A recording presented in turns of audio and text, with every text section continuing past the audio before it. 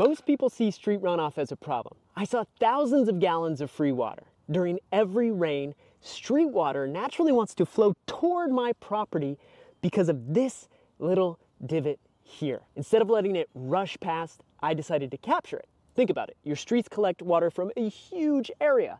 Even a moderate rain can send massive amounts of water rushing past your house. That's irrigation water going to waste. This concept comes from Brad Lancaster, really the pioneer of rainwater harvesting. His book, Rainwater Harvesting for Drylands and Beyond, completely changed how I think about water. He showed that in Tucson, Arizona, which gets only 11 inches of rain per year, more water falls on the city than residents consume.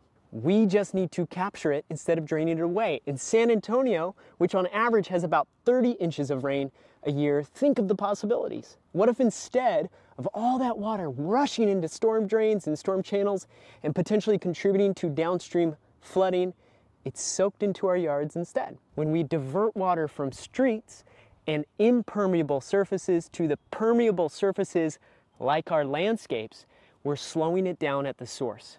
To spot your own opportunities, look for natural low spots between your yard and the street, or spots along your driveway where you think there might be some opportunity to direct it to your yard.